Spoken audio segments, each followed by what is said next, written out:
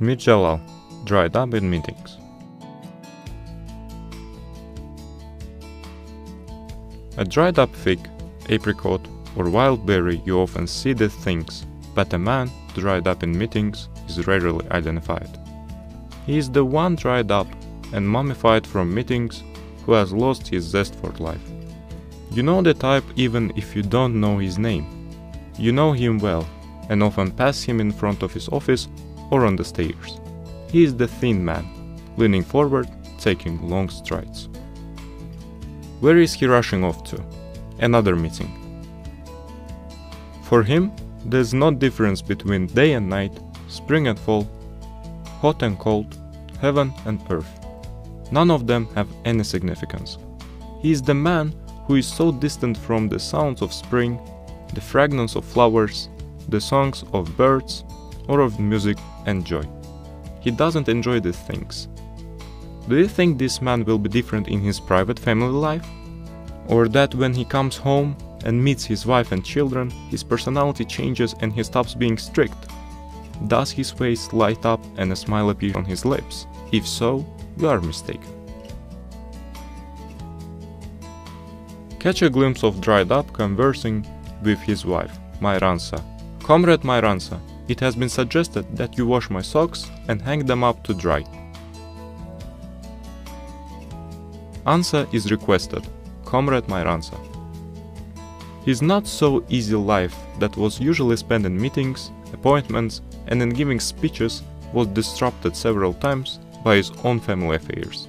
Let me explain. One evening, 18 years ago, when Dried Up returned from a meeting, he was surprised not to find his wife at home. He wondered what meeting she could be attending at such a time of night. A short while later, the neighbor's wife stopped by and congratulated him. Brother Dried Up, good news! You have a beautiful daughter. Myransa Hanım is in the hospital waiting for you. Was this necessary? Who directed this order? What will they say at work? Then they brought the baby home all bundled up. Dried Up didn't leave his world of papers and notes to look at the child. Myransa asked her husband to decide upon a good name. Dried Up took the matter to the meeting of his club. Many names were suggested, but he accepted none of them. Instead, he insisted on his own ideas. He suggested Maruza, which means written report. People in the meeting roared with laughter, and then they applauded. And that's how his daughter's name came to be Maruza. Maruza grew up and Dried Up's problems multiplied. He would give the same answer to all her would-be suitors. Fill out a form, I'll look into it. The suitors, on hearing this, would disappear. Eventually, Askar, a taxi driver who was very sincere in his intentions towards Maruza, refused to give up his pursuit. And Myransa was happy about the prospect of having Askar as her son-in-law, so she tried to influence her husband. Dear, they're asking for the hand of Maruza. Be more specific. Who wants her? And under what conditions? The driver is scared. Where is his letter of request? There's no letter. Don't be ridiculous. If there is no request, no forms, and no guarantee, why are you wasting my time? Perhaps whenever you don't have any meetings, you could meet this man. He could come and talk with you. His name is very old-fashioned. Very old-fashioned. If you mention it to him, he will change his name. I don't need him. If someone is interested in our daughter, he should send his resume and photo. I could get familiar with him and then we could start to talk about it. Asgar was told what Dried Up had said. He replied, "If he wants my resume, let him go get it himself from my office.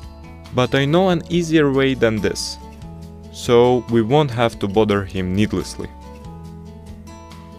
That evening, Dried Up was arranging his minutes and official reports. "Dear, where are you going?" Nowhere? There's just a small meeting. "Where is Maruza?" She is at her own meeting and has sent you a note.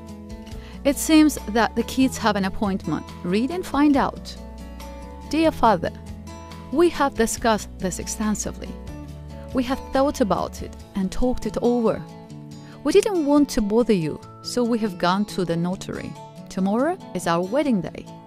It will be in the home of the bridegroom. If you have time after your meetings, please drop by. Your daughter, Mauruza. What? What?